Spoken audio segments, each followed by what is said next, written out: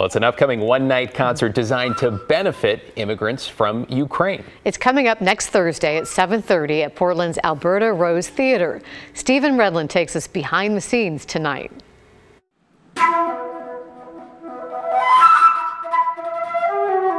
My gorgeous C flute, which is a Powell instrument and absolutely stunning. One of my personal favorites is this gorgeous alto flute, which sounds a fourth lower. And then we've got the bass, which is a full octave lower.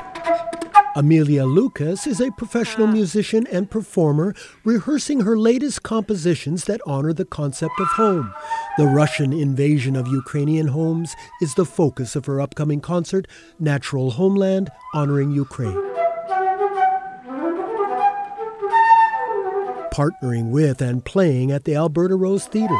They too believe in this cause and believe in the value of this kind of performance. Her one-night concert is a mix of music, art, and dance, and is dedicated to the stories of displacement and disaster in war-torn Ukraine. Highlight the conflict and create a container to process some of the emotions associated with that through this music. Experience a sort of emotional unity resolution and a glimmer of hope, at least. When the war began, Ukrainian-born artist Tatiana Doronka sold all her paintings to raise humanitarian funds for Ukraine. A potential buyer's comment surprised her. Oh, I love this flag painting. I'm like, the flag painting?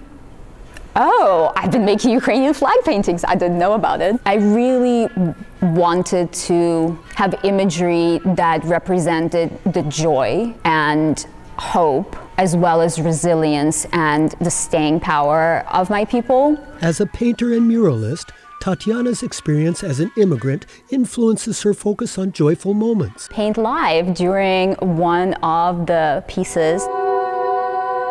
The piece is only 7 minutes long, so it will be quite a challenge, but I'm up for it.